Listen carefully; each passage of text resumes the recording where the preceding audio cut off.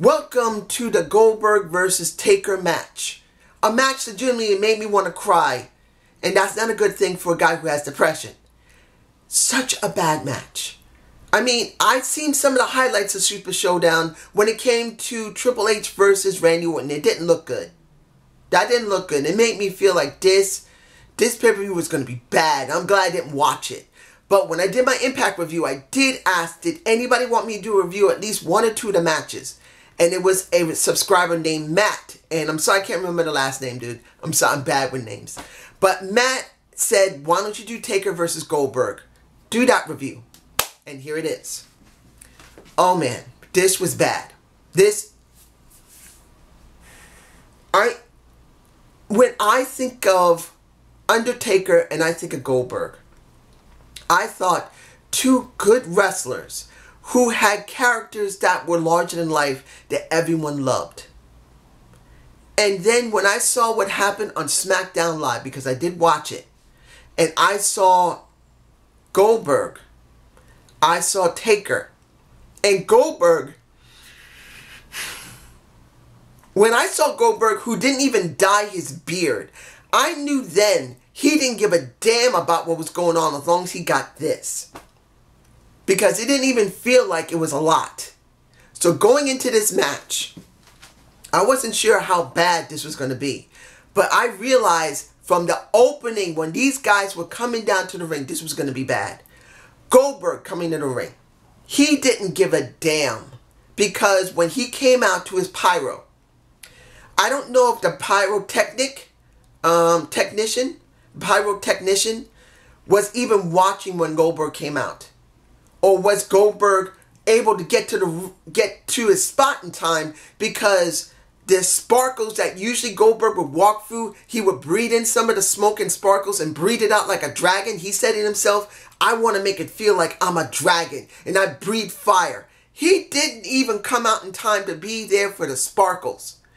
And then, instead of waiting for the rest of the pyrotechnics so he can at least do the kick with it, he did one kick and then started walking down the ramp. And then the pyrotechnic is going off after it. He didn't give a damn. He legitimately didn't even give a I'm trying not to curse here. He didn't give a damn. So Undertaker comes out and he's still professional. That's obvious of Undertaker. He cares about his craft enough that even if he can't go well in the ring, he tries to still do the mystique of it. So when you get to the ring for both these guys and you look at Goldberg, who's in my face, the guy legitimately didn't give a damn. He didn't care. He didn't care. I don't know what happened in the back. Either he didn't even want to be there, that this story just sucked. He didn't want to be in Jeddah because he knows Saudi Arabia is very biased, especially to women. And if anyone thinks Saudi Arabia isn't biased to women, it is. They're not changing.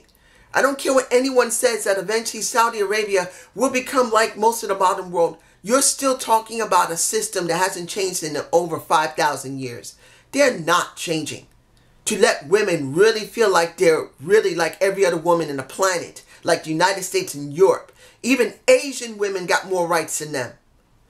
So, I don't know if that what pissed him off or something happened in the back with Vince. But that look easily told me he didn't care. Then you got Undertaker, who was ready to go. He was basically ready.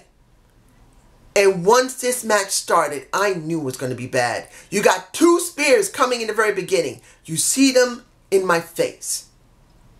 Taker sits up after that, which, that's Taker. He's going to do that. But this is less than a minute or within a minute of the match. And legitimately, Taker didn't look bad for the first minute. But as time went on with this match, particularly when Goldberg was thrown into the ring post and he popped his head open. He started bleeding. Now, mind you, I saw when Goldberg was coming to the ring and part of his head was already bloody. So he already probably hammered his head on something to make himself bleed. So going to the ring post, I don't think he expected to bleed that heavily though. I think he expected to bleed. I think he popped his head because he would be ready to bleed anyway. Or he just does that to psych himself up. People do that. But when he hit that ring post, he started bleeding a lot. And once that happened, the match quality went from barely, this is the best. It was barely here. Then it went to here, and then it just dropped. That sucker dropped bad. It was bad. Once he got his head popped open and he started bleeding, it was just really bad. I don't even know. I don't even know how to relay how bad this match was. That once you saw Taker after maybe 4 minutes tanking, that he ran around the ring within at least a couple of runs, he was already beginning to get really tired. And then once Goldberg actually started a defense, once he started getting his butt kicked by Taker, it was ugly. At one point, once they both slammed into each other, and I don't think I got that shot, Taker was already tanked. By the time Goldberg did a third spear on him, he was already completely tanked. And by that time, Goldberg was already tanked to the point where Goldberg decided he wanted to do the tombstone pile driver. And he tried to get him up to do it. And legitimately, Taker couldn't hold him. Now, mind you, Taker did do a tombstone on Goldberg. He was able to kick out of it. I wasn't surprised. But when Goldberg tried to do it, he collapsed into the Undertaker's arms. It was so bad when it finally reached the end of that match. When Taker grabbed him to do a choke slam, Goldberg did not help him at all. And Taker had to do the rest of it, and he could barely get him up. Not even past his chest here. Or maybe next to his neck. Maybe here. The highest he got is maybe to his neck. Normally, Taker would grab someone and get them up to his head. He couldn't even get him past his chest. Maybe here. And you see it in my face. Here it is in my face. Obviously, when this was over, done, Taker legitimately, I legitimately wanted to cry at this moment. Because it wasn't the fact the match was so bad. It's that Taker himself looked really upset. Here it is in my face. When he crawled over to the ring ropes and the camera was in his face, he showed his frustration. He was upset. He legitimately was not happy with that match. Here's another shot. And he says, I think, shit. He was not happy with that match. It was that bad. When Taker shows his frustration and breaks Fabe Cabe, you know this was really bad. So how do I feel about this match? It broke my heart. It legitimately made me want to cry. The Undertaker was in a match that was so bad, showing his weakness. When he's in a match with a younger talent, that younger talent could do most of the heavy lifting for him. Now mind you, Taker's not in good shape, not because he doesn't work out. He's 55 years old now. Or maybe 56. I don't know how old he is. When is he? 54? 53, 54 years old? He can't go the way he does. He has to be able to have a pause. And with a younger talent, he could probably do that. They could pretty much hide it for him. But when he's up, and I've said this before with other wrestlers, like what happened weeks ago when it came to Tommy Dreamer and to Rob Van Dam. Rob Van Dam is in better shape than Tommy Dreamer. I love Tommy. I love RVD. They're both still great talents as long as they both work with younger talent that can hide their weaknesses. In this match, there was no way to hide the weaknesses. No way. It's bad enough that Taker's not in great shape, but at least he still periodically gets in the ring. Goldberg came back after a 12-year hiatus, did a couple of matches, went away for another 9 or 10 months, and came back probably not in 100% great shape. Sure, he probably exercised for it. Sure, he probably even went and practiced in the ring. But if you're not able to go in the ring for a long time, you're bad and rusty. He should at least had a month or two on the roster working with people to get in shape. Taker the same thing, even though I know they would look bad in the ring.